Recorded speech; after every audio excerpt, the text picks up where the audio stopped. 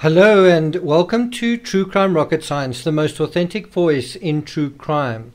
Well, the news has just come out that the only person definitively convicted of the murder of the British student Meredith Kercher in Italy in 2007, Rudy Guede'S, he is going to be allowed out of prison to complete his sentence doing community service.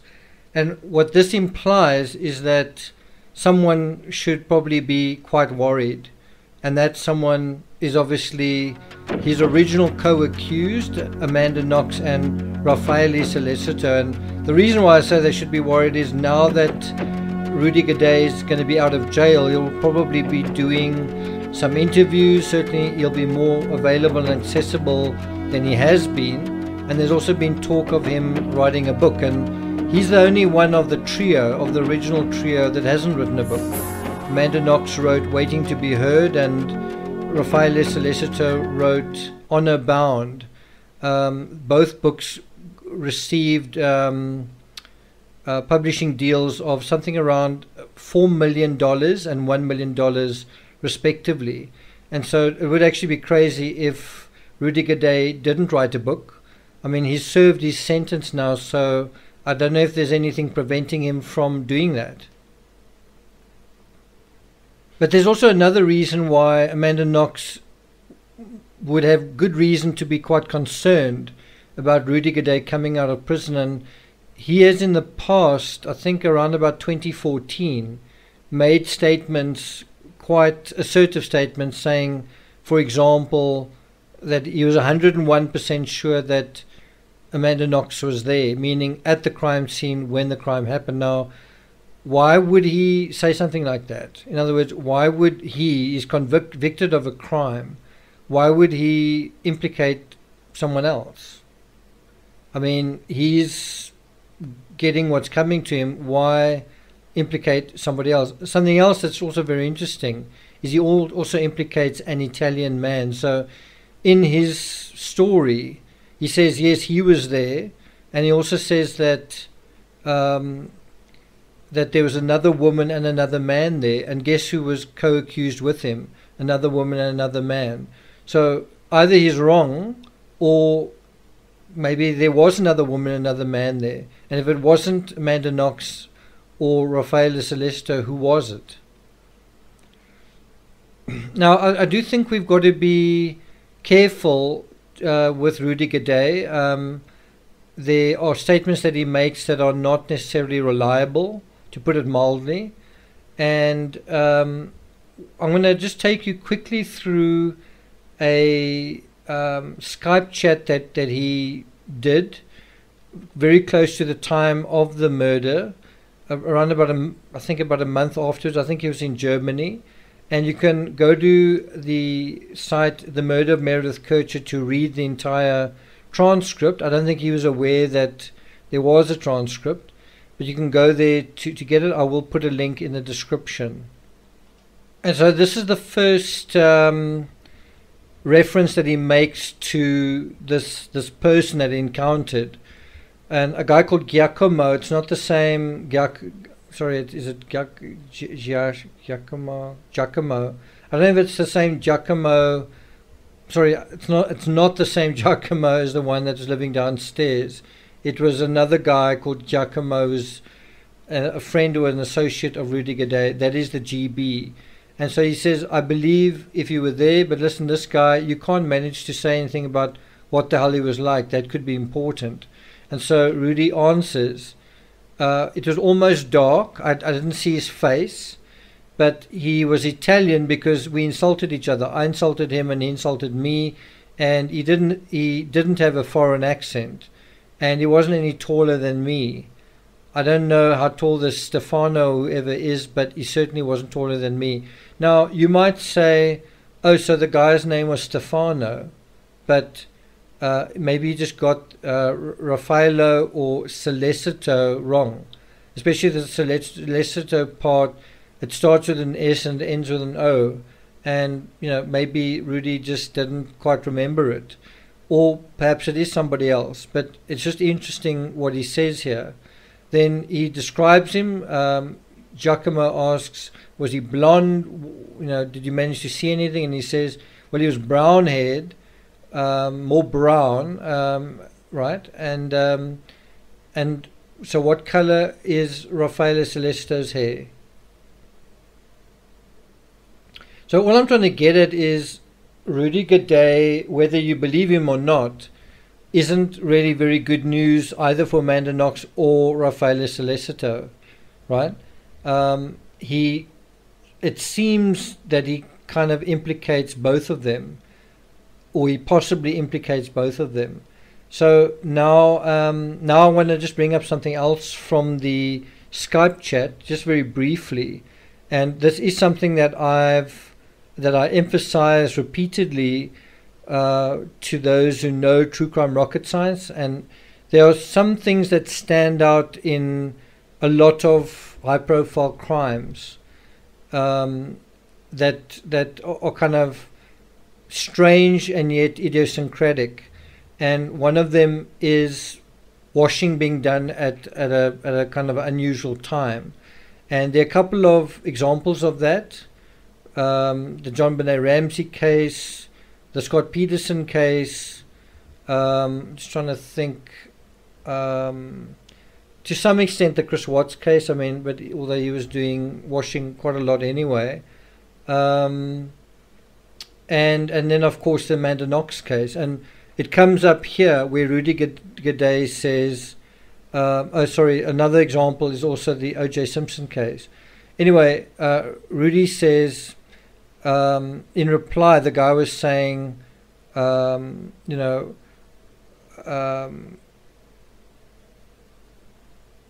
this is Rudy reading from the newspaper. He says, Meredith's clothes were put in the washing machine.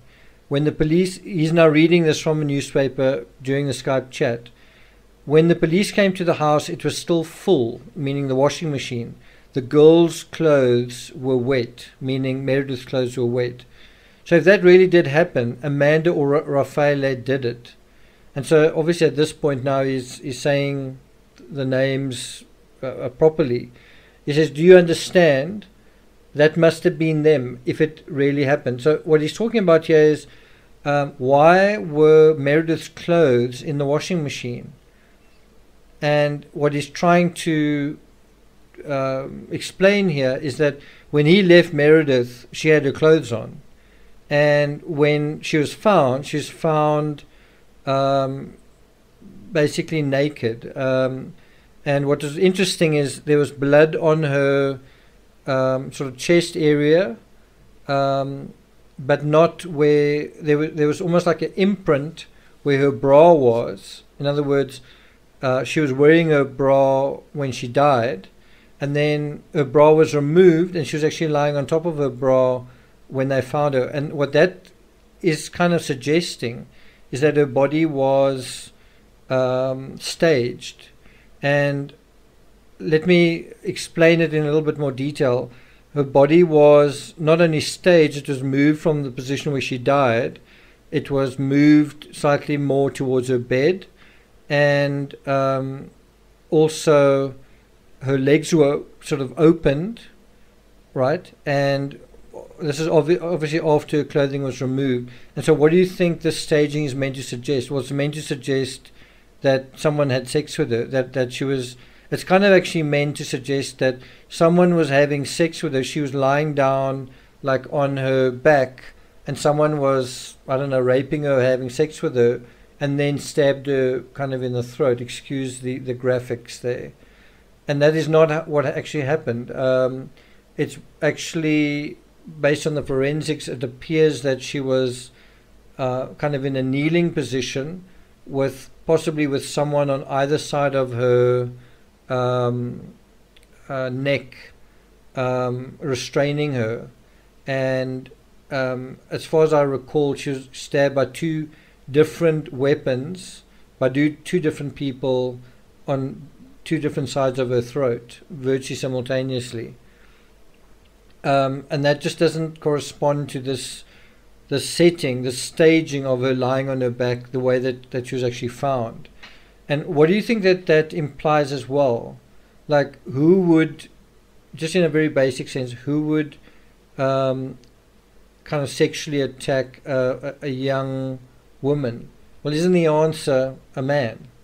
And so who would you exclude, not consciously maybe, but maybe unconsciously, who would you exclude from that sort of scenario where someone is explicitly, a woman is explicitly attacked in that way? Well, you would sort of